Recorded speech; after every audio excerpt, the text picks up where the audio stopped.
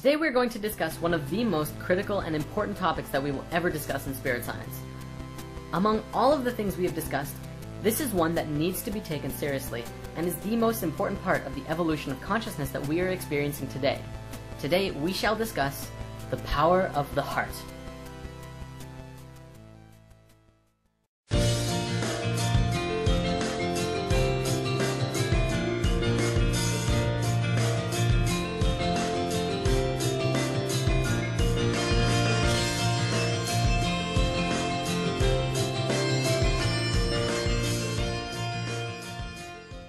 Let's just dive right into this.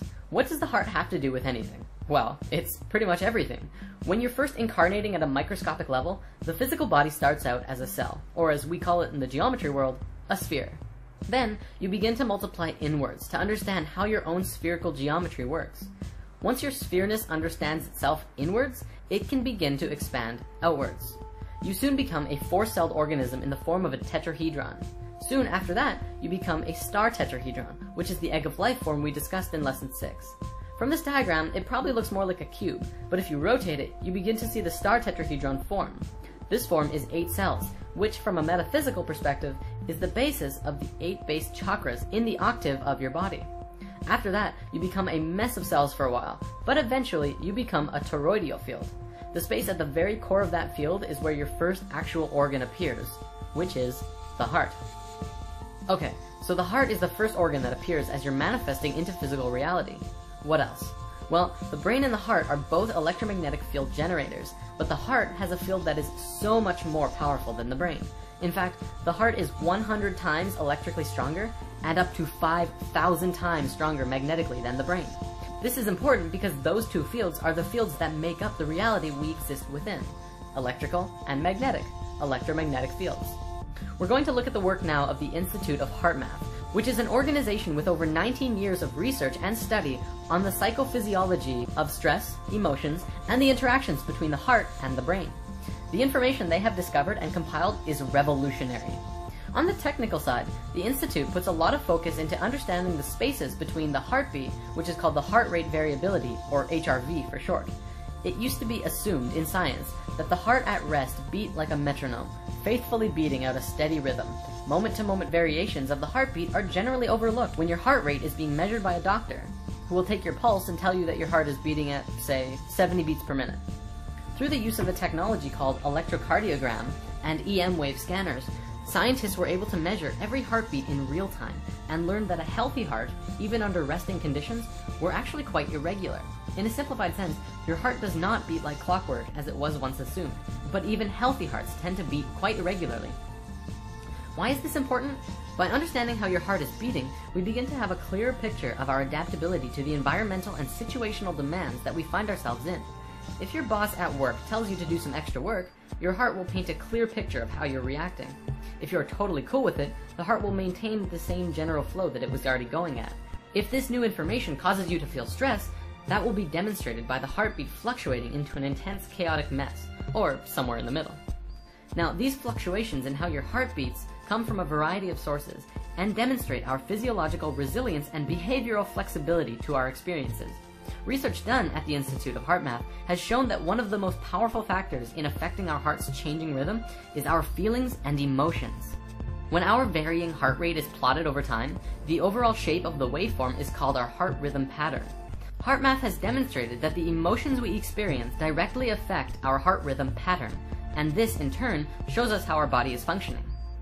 In general, emotions like stress, anger, frustration, and anxiety cause the heart rhythm pattern to become very chaotic, like so. This waveform looks like a series of uneven, jagged peaks.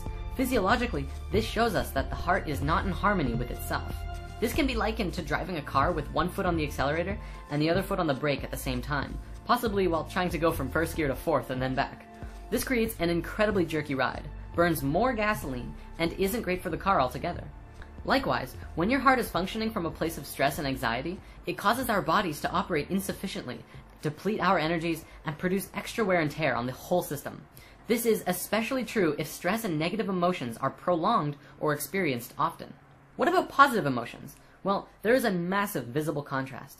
Positive emotions send a very different signal throughout our body. When we experience uplifting emotions like love, appreciation, joy, and care, our heart rhythm pattern becomes a highly ordered, smooth, and harmonious wave.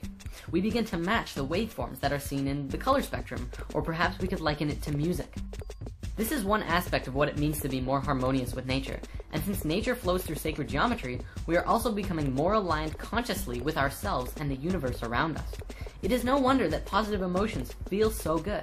They actually help our body system become more harmonious and synchronize and work better. The Institute of Heart Math has shown that generating sustained positive emotions facilitates a body-wide shift to a specific scientifically measurable state called psychophysiological coherence. Let's break this down.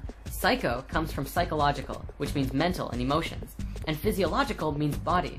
Coherence is systematic or logical connection or harmony. Altogether, it means a harmony of both body, mind, and emotional functions. If you're familiar with the four elements, you know that earth is the physical, so body, air is mental, mind, water is emotions, and fire is spirit. HeartMath has scientifically shown now that positive and healthy emotions bring 3 of those elements into coherence, and although they don't look at the spiritual aspect, I don't doubt that the fire element also comes into harmony. In an experiment done at the Institute, they hooked up scanners to an individual who was subjected to very chaotic emotions. For 300 seconds, they measured the respiration, heart rate variability, and blood pressure rhythm. After this time, the individual on the scanners did a technique on himself which they have dubbed the HeartMath Quick Coherence Technique, which activated a feeling of love and appreciation. Instantly, all 3 of the rhythms came into entrainment and harmony with each other, and stayed in harmony for the remainder of the experiment. One important note to stress is that cohesion is not relaxation. The process of relaxation is a low energy state in which the individual rests both body and mind, typically disengaging from cognitive and emotional processes. In contrast, coherence is experienced as a calm and balanced, yet energized and responsive state of being that is optimal for mental acuity, focus, problem solving, and decision making, as well as the physical activity and coordination. So coherence is the natural state you want to be in all the time. You know, unless you're relaxing. You know, that's good too. So how does one get into this state of cohesion? Breathing. Your breath is intimately connected to your heart rate and your heart in general.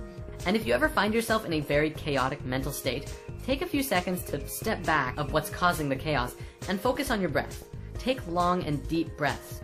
The Institute of Heart Math doesn't put too much focus into particular breathing techniques, but they put an emphasis on using your breath as well as positive and loving emotions to bring you back into a state of cohesion.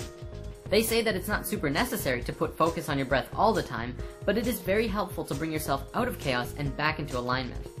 From a spiritual perspective, and if you're working towards that, breath is very important. However, breath is another huge topic, and I personally recommend focusing on your breath during meditations. Focusing on breathing and your heart is a beautiful way to move into a silent space during meditation and deeper into yourself, all while sustaining the same healthy emotions. Now, throughout ancient history, across many religions and belief systems, the heart was always considered a center of the being, the source of spiritual wisdom and insight, thought, emotion, and connection to the divine. The ancient Egyptians believed that all thought and life was done from the heart, which is why they threw away the brain after the pharaoh died, but they left the heart in the body. They felt that the being would need it in the next life, so they left it there, but the brain was useless. Western scientific thought places the heart as just a pump. However, in the last several decades, science has begun to go full circle in realizing and understanding what these ancient civilizations knew and taught. In the field of neurocardiology, scientists have discovered that the heart possesses its own intrinsic nervous system, a network of brain cells with over 40,000 neurons. This gives the heart the ability to independently sense and process information, and make decisions, even demonstrate a type of learning and memory. In a simplified sense, you can think with your heart.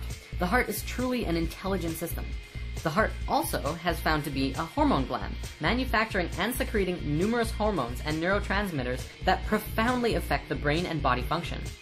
Among these hormones is one called oxytocin, well known as the love or bonding hormone, bringing things together. Science is also beginning to understand that the electromagnetic field around the heart has a powerful effect on not just the human body, but others around you as well. Research has also shown that the heart is the key component of the emotional system. Science now understands that the heart not only responds to emotions, but the signals it sends out dramatically affects the quality of the emotional experience from moment to moment, and also that our heart plays a key role in accessing our intuition. In school, we've been taught that the heart is constantly responding to orders sent from the brain. But what's less commonly talked about is that the brain receives even more orders from the heart. We've been doing it backwards. Moreover, these signals have a significant effect on brain function, influencing emotional processes as well as higher cognitive faculties such as attention, perception, memory, and problem solving. Guide yourself from your heart, not from your brain. When you allow your negative emotions to get to you, you disconnect from your ability to think clearly, remember things, learn lessons, reason, and make effective decisions, which explains why often we act impulsively and unwisely under stress. The heart's signal has a profound effect on the brain during positive and negative emotions. Live in your heart, for the heart is the center of unity consciousness, where the brain is the center of duality consciousness. You can see that right in how they're made. The brain has the two hemispheres. The heart is a place of unity.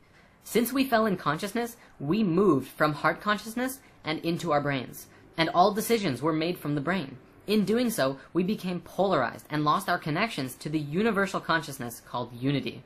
This shift in consciousness we are experiencing now is a movement from the brain and back into the heart, where we will once again know and understand the universe and unconditional love for everyone and all things, regardless of who they are or what damage they've done to themselves or others.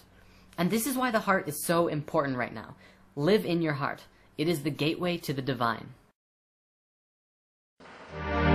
Purposeful moons in Capricorn, sullen and cold our hearts adore. Just how much more can we endure? Wondering what our lives are for. Where will you go? What are your plans? When facing hardships, will you stand? Civilization, social orders, bound